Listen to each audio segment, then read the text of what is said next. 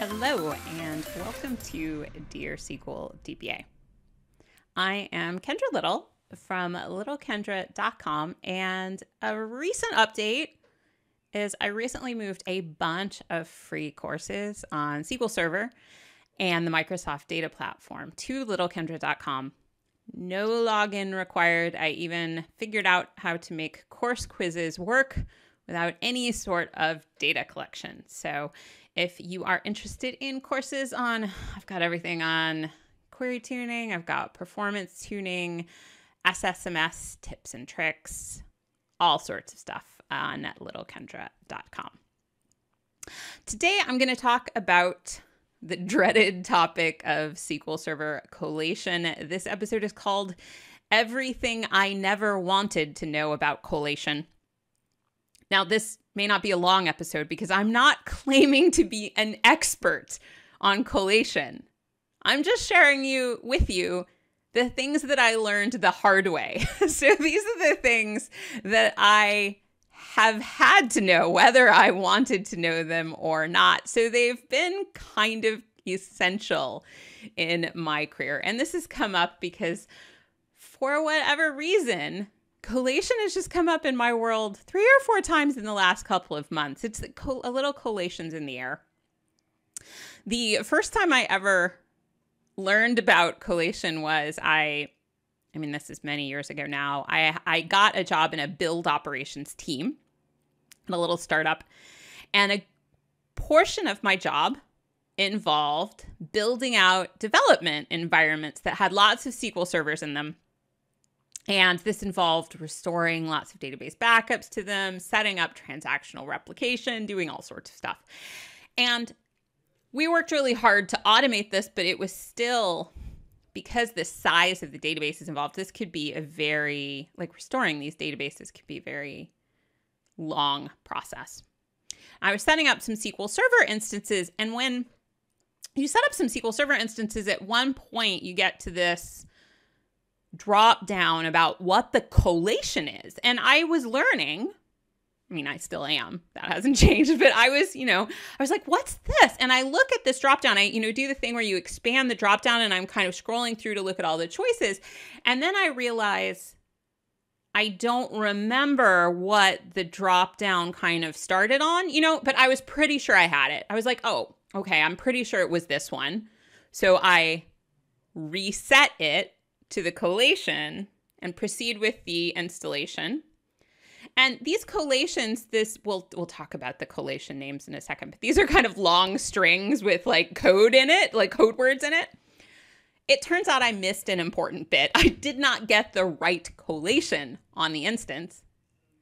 It turns out that having the right collation on the instance is a really big deal, and changing the collation of a SQL Server instance is not a trivial thing. Beginner me was like, oh, well, it can't be that big a deal to change this after installation, right? Nope. Beginner me got to reinstall some SQL servers later on, because it turns out the instance collation of a SQL Server impacts things like what is the collation used in TempDB and lots of other important things. It is really important to get collation right the first time. So in matters of collation, don't just think, oh, I can fix that later. It's good. This is one of those points where if you have any questions, it's good to stop. So what is collation? Collation has to do with how SQL Server stores characters. And this is a big deal because how we store characters not only determines, how much space it takes up, depending on some choices we make, but also if we're going to sort the data or compare the data, and maybe we're comparing data by joining on 2 columns together, or maybe I'm saying where column name is a certain value, the collation impacts how that comparison is done. So it's very, very important. The collation not only impacts how the data is stored in ways that are hard to change later, but also all of the queries that are running when it's comparing two things. Should it be a case-sensitive search or a not case-sensitive search, right? That, however your application is written, right? Do you want that comparison to find things identical if they have different capitalization? That's a big deal, right? So collation is this sort of esoteric concept, but it shouldn't be esoteric. What we need to do is remember just to bring this up frequently and to decide carefully what is the collation that we're using for this database, or if we need to use more than one, where are we using each one and why, right? So what is the collation for each database?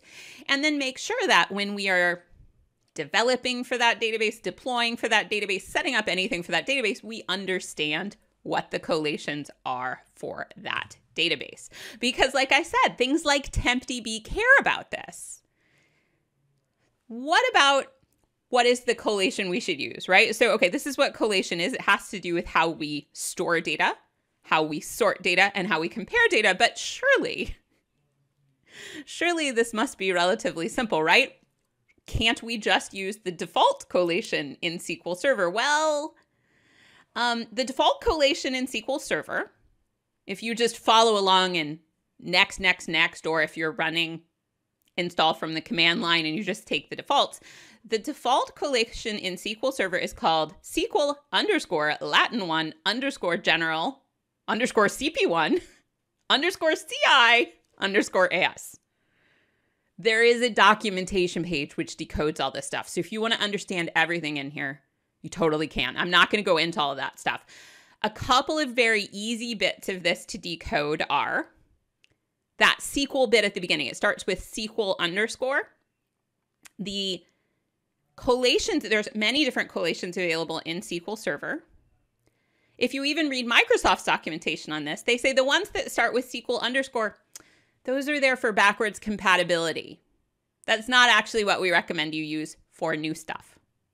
So like a lot of things, the default in the wizard is not necessarily what you want to use for new applications, new databases, totally new development.